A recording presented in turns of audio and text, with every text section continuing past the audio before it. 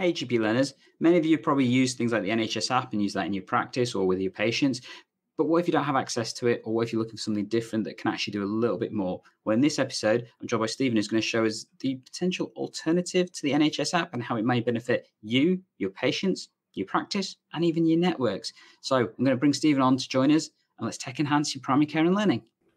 So thank you for joining us, Stephen. I know you're going to show us your product, MySurgery App, that kind of looks pretty amazing in terms of what it can do, and I'm keen to see the functionality. But just before you do that, why don't you give us the history of how this kind of came about, and talk us through MySurgery App? Yeah, so yep, good to meet you. So I was a practice manager for 16 years in a big primary care centre in Swansea, and we did a lot of work with patient participation groups. And the feedback from them was that websites are kind of window dressing for the surgery, but they'd like a lot more of interaction with the surgery. They'd like a lot more, and they'd like everything in one place. So websites, we tend to send them off to different links or different places. Or we tend to refer them to sort of patient.co.uk or different resources. They wanted everything in one place and easily accessible. Also, they said that patients who maybe are not so tech savvy find it difficult to navigate websites. They don't have access to PCs or laptops, and they find it much easier to use apps. And certainly research we've done with some universities sort of compounds that the apps are far easier for patients to navigate and use and find information. So we've built an app for patients which they download the app, and the app is for their own surgery and Mhm. primary care network or cluster, and then that links to all the surgery digital services and the additional services they offer as a surgery or a primary care network. Wow. So shall we have a look and see what it can actually do? Because it's probably more Yeah, useful to see it rather than anything else. So I'm going to yeah. bring your screen on screen. There you go.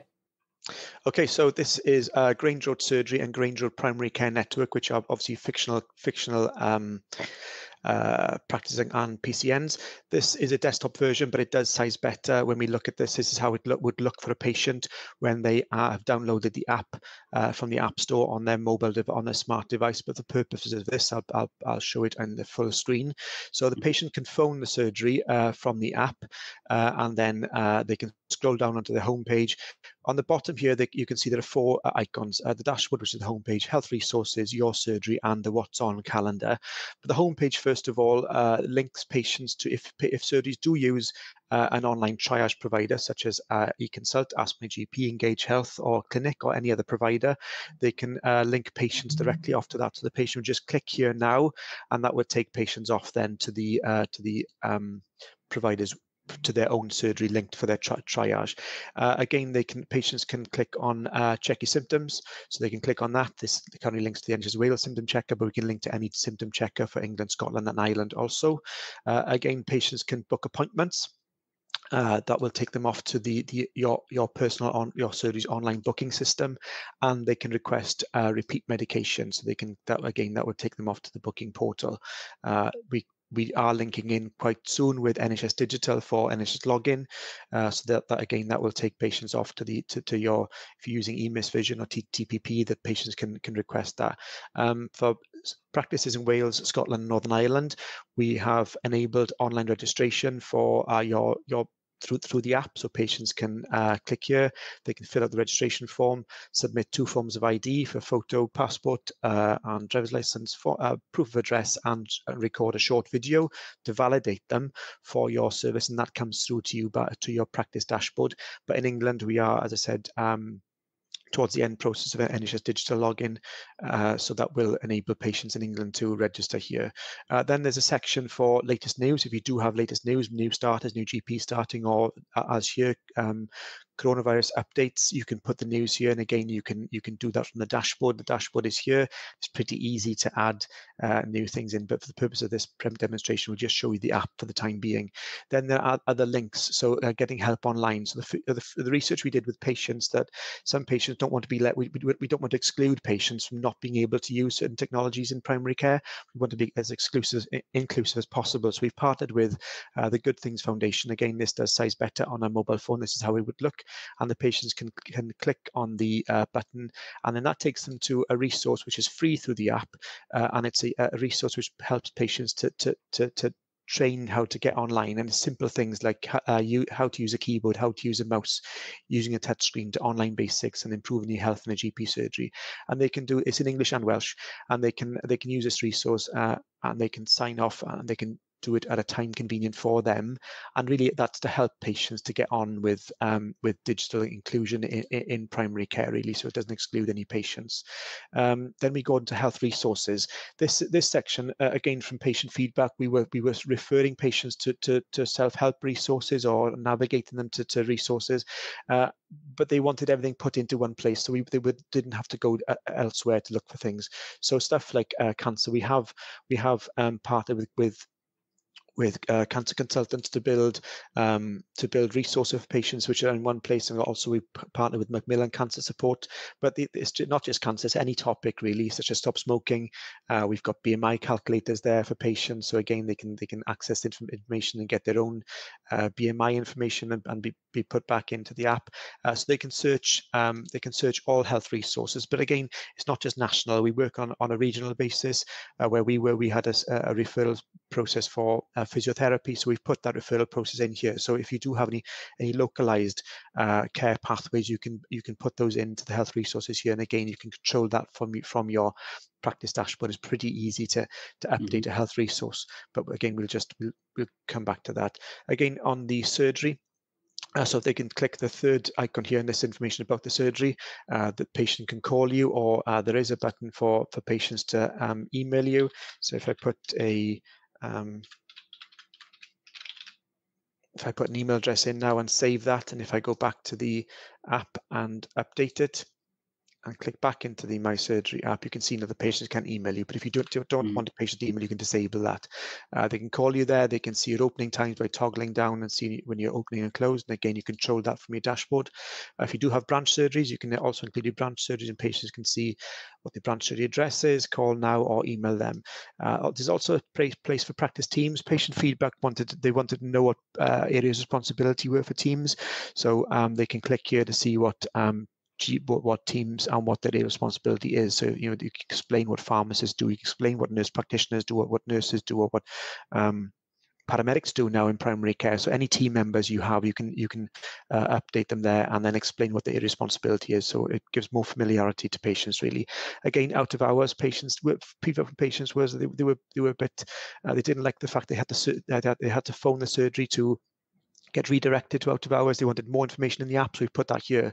Information what to do if only when to phone 999, for what reason, and then they can click the button then here, and that will enable the phone to phone the out of hours service for your region, and they can also visit the website then for out of hours to get more information. Or if you have MIU units, you can put information in there as well. If you do offer private services, there's a section here to advertise what you do offer, and again the price list to avoid any complaints of patients not knowing what your charges are beforehand. Then there's a GDPR statement. You can put out whatever you want, really. Links to home visit protocol. And there's a link to your website on all your social medias to help patients to get more followers more quickly. And then there's if we go to the what's on calendar, patients wanted to know exactly what was going on and when in the surgery and in the community. So we've got a section for what's on, and again you control this as a practice manager or PCN lead or a social prescriber, a link worker, or a third sector organization. You can all have limited access to the app to sort of put input into the app, and particularly into the what's on calendar. So if patients are looking for flu clinic, they can narrow it down by the here. They can find the flu clinic, what date and what time and where, and click on it to see instructions, or they can book online if you do allow for booking online for flu clinic or coronavirus clinic. If you do have befriending services, whatever they are, or online education, you can narrow it down and find out what's going on in the surgery. And again, this can be done on a practice and a PCN cluster-wide basis. Yeah, and then again from the app's homepage, so from our dashboard, this is what you can do. These four here populate the app. If you do run patient surveys, you can run that again from the app. We can build the digital forms for you, and you can send notifications to patients to ask them to fill out the form, and patients get a link, and then they basically click here, and then it takes into the patient survey. They can fill it out. This is taking a while to populate, but it does populate in the end, and then they can fill out, submit, and we populate that results of that survey for you on a individual patient or a group report, and we can do that. We can run the survey for you on a practice or a PCN cluster-wide basis. Then in the app, you can see the app users. So this is our test page. So you can register. You can see what the app users, who the app users are. Registrations in England, in Wales, Scotland and Ireland, registrations for the app will come through to this area here. Again, sending out notifications is pretty easy. If I send a notification out now, on the left-hand side here, these are notifications used by all practice managers UK-wide. On the right-hand side, these are notifications used by specific that you've built specifically for you, so you don't have to rewrite ones. You can click save ones which you would use regularly, and these are set up pretty easily there. But if I use one now, if I use the COVID vaccine information, we've just updated this when Public Health issued the update. So we click on that. We can link it to a page. We can link it to a page here. We'll link it to the COVID vaccine 19 information. We send that out.